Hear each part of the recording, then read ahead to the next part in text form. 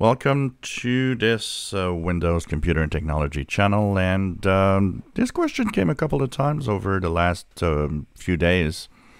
We know that technically Windows 11 22H2, the next version of Windows 11, is supposed to arrive next week, possibly on Tuesday, September the 20th. And of course, if you're on the release preview in Windows 11 like me, you already have it. Windows 11 22H2, which is build 22621. Now, the question that I've been asked is how big this update is, and what should we prepare for it? Is it better to clean install if I have the same version of Windows 11 since the beginning?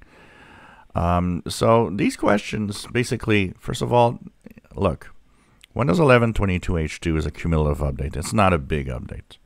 So it's a few hundred megabytes. It's not that big.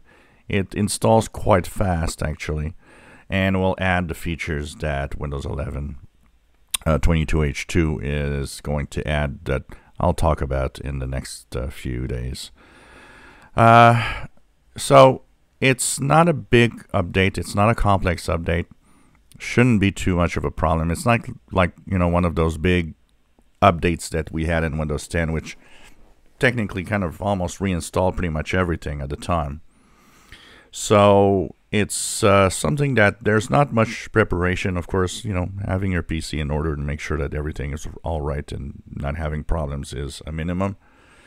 For the rest, would it be better to clean install? I don't think so. If you've actually clean installed Windows 11, I don't see, and if it's going very well, I don't see why you should clean install for 22H2. Just let it go through as a cumulative update. The other question that was, if I had come from Windows 10, updated to Windows 11, and I am going to get this new update, is it better to clean install? In that one, I will answer one thing. I think that although if you go from Windows 10 to Windows 11 and it works well, probably okay.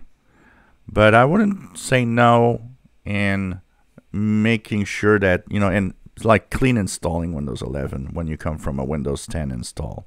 Why? Just in case some legacy software, legacy setting that you had in Windows 10 that could technically break something is still there. When you have a new operating system, it's often a good idea to clean install. Now that said, I've been clean installed here. I moved from Windows 10 to 11.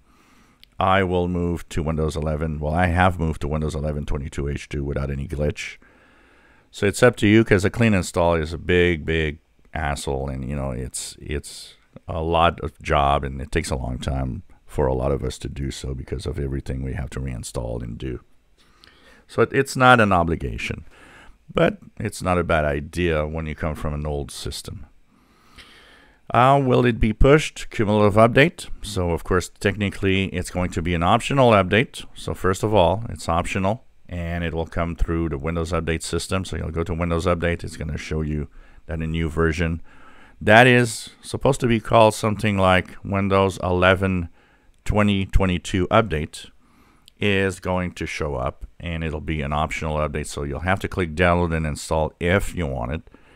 And they're probably going to use the same pattern they used before. Seekers are going to get it first. If you don't look for it, it won't come immediately. They're going to test it out, slowly roll it out until they're sure that it actually works well. Will there be people that won't see it from the beginning? Absolutely. Like in Windows 10, every version of Windows 10, every feature update, some people don't see it immediately. It'll show up at some point. It's the same for Windows 11. That 22H2 won't be available or seen by everybody at first. It will show up gradually as they know that it's more and more secure to roll it out. So these are the main questions about what's coming next week. And of course, we'll have some coverage of that next week. We'll have, of course, hands-on videos looking at the features themselves that we'll be rolling out also, to make sure everybody sees and knows what's new. As there is, there are a few things in there, but It's not, like I said, maybe the groundbreaking update that everybody expected for 1 year of Windows 11. If you enjoy my videos, please subscribe, give us thumbs up. Thank you for watching.